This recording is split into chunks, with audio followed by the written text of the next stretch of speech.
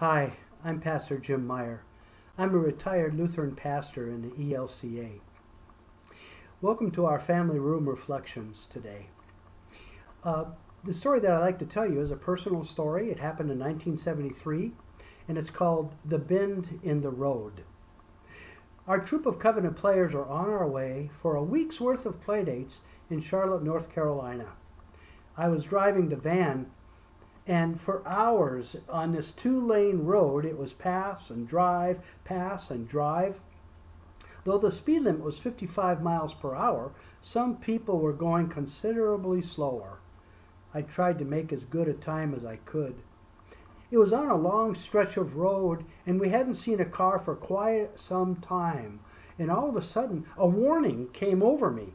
It wasn't seen, and it wasn't spoken. But an urgent feeling came to me to slow way down. Well, I did.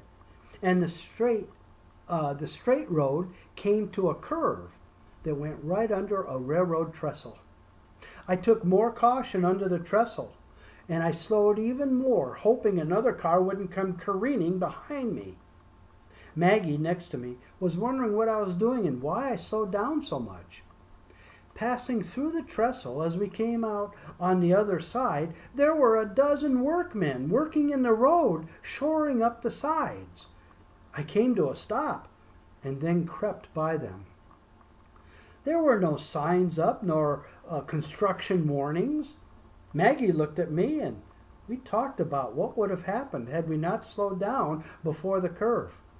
Simultaneously, we started praising God's Spirit that had warned me to slow down as we took the bend in the road.